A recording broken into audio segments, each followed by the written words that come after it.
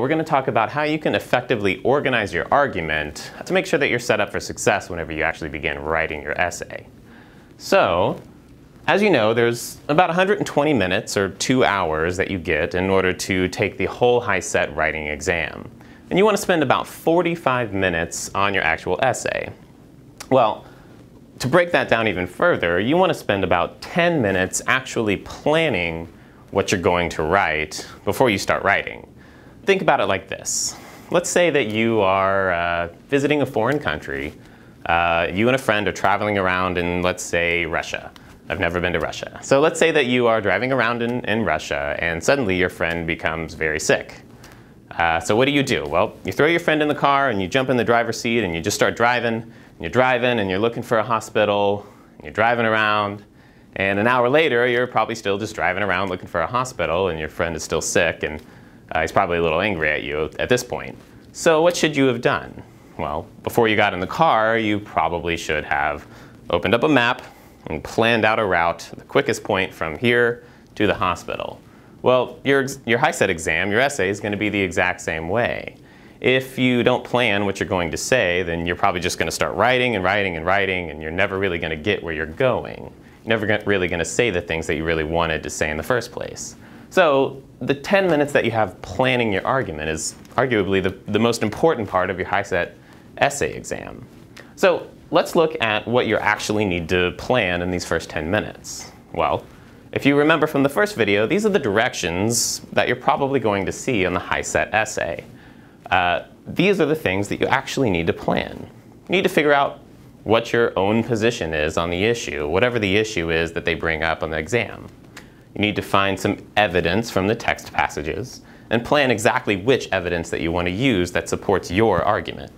You need to look at some examples from your own experience, and finally you need to acknowledge alternate or opposing ideas, or basically you need to figure out what other people would say that is against your argument. So those are the things that you need to plan.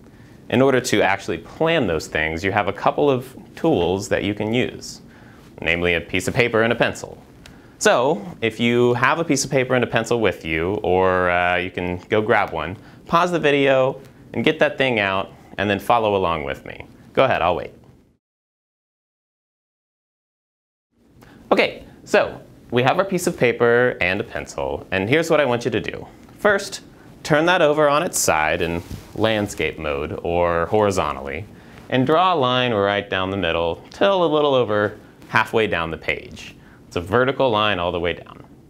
And then draw a line right across the top, horizontally right across the top. On the left side, write for, and on the right side, write against. Those are going to be where you're going to put the evidence for the passages that you're going to read that are in support or against the argument for whatever the HiSET exam decides that you need to write that day. Draw one more line, and here we're going to write whatever personal experience that we might have with the subject. One more line, and then we need to write our own view. And this is where you're actually going to write what the view is that you have on the subject, whether you agree with it or disagree with it. And this will make it absolutely clear what your beliefs are about the subject. So now that we have our roadmap, we need to fill in this information here. Now, just like we were talking about in the first video, before you actually write your essay, you're going to read through a text passage that supports a subject. You're going to read through another text passage that is against a subject or does not support it. Let's look at an example taken from our friends over at New Readers Press, and I want to give a shout out to New Readers Press. Thank you all for letting us use this for our videos. Let's look at an example about whether or not people should be able to use music to study in the school library, or whether it's too distracting. So we'll read through the article that is against listening to music while studying in the library. Studying with music stops learning. As a member of the Faculty Senate, I am very concerned about our students and want them to receive the best education possible while here at our state university. Listening to music while studying is a bad habit that interferes with students' ability to learn. To solve this problem, the Faculty Senate recommends that studying while listening to music should be banned in the university library. Walk with me through our library on a recent Monday night. There you will see hundreds of students supposedly studying.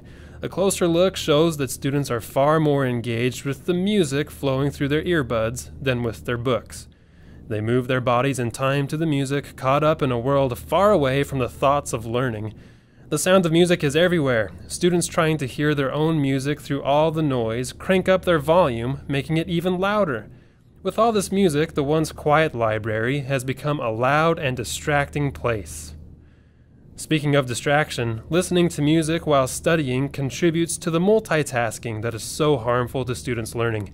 Students think they can listen to music, do homework, text, and use social media all at the same time.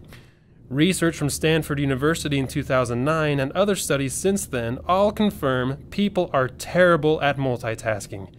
Since it is hard for the brain to determine what information is important and what is not, multitasking makes each activity take twice as long and causes 50% more mistakes. Additionally, the music itself is a problem. University of Toronto psychologist Glenn Schellenberg found in a 2011 study that listening to fast and loud music interfered with reading comprehension. Ask most students about their favorite songs, and most prefer the very kind of music that makes it hard to study. As reading is a major part of studying, listening to fast and loud music stops learning in its tracks. So Dr. Ehrenberg makes some pretty good points here, and he actually cites a 2011 study that supports his own argument. That's really strong evidence that really supports what he's trying to say. So what we want to do is take his main points out and write them down over on our list. And those are going to be the main bullet points that we use that are against the argument that we're writing about. Now let's go and read argument 4, being able to listen to music while you study in the library. Music helps me learn. The Faculty Senate at our state university is considering a ban on students listening to music while studying in the library, claiming that studying while listening to music interferes with learning. Instead, listening to music while studying helps students learn and must be allowed to continue at the library. Studying stresses me out. Thoughts race through my brain all about the week I have to do and all about the exams I have to take, making it impossible for me to focus. Music is the only thing that calms me down. Once I plug into my music, my stress melts, my emotions calm, and my brain gets ready for some serious learning. Many students I know are easily distracted while studying or find that studying makes them fall asleep. For distracted students, music keeps them on task. They are less likely to look up and notice everyone who walks by their table. For some students, working a part-time job while juggling a full-time college schedule leaves them so tired they fall asleep after a few minutes of studying. Music keeps them awake so they can focus and learn. Finally, a ban on music in the library will not solve the problem the Faculty Senate is trying to fix. Students who need their music will just study in other areas. Instead of our quiet library, students will be forced to study in noisy dorm rooms or loud restaurants. The 2011 study Dr. Ehrenberg mentioned found that listening to music while studying was much better for learning than hearing loud background noise. For the sake of all the students across campus who need music to study, please do not ban music in our library. So Shelley actually makes some really good points here as well, and she actually uses the same exact study that Dr. Ehrenberg used in the first example to strengthen her own argument. So let's take those two things out and write them down over on our paper. So now we have a couple of points that are for being able to listen to music while you study in the library, and against that as well.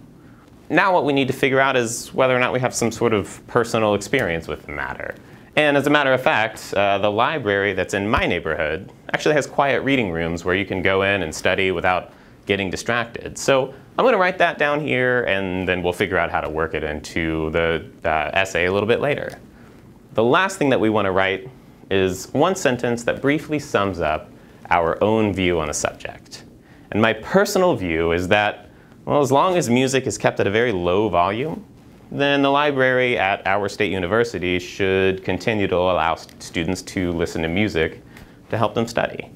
I don't see anything wrong with that, as long as it's not distracting anybody. So that one view actually sums up my thoughts, and this is actually what is called a thesis statement.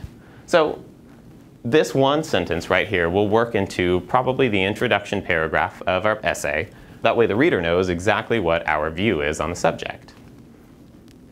So now that we have everything written down right here, we have a really good roadmap to write our essay, and we can refer back to this as we're writing to make sure that we say and hit all of the points that we need to hit whenever we're actually writing the essay.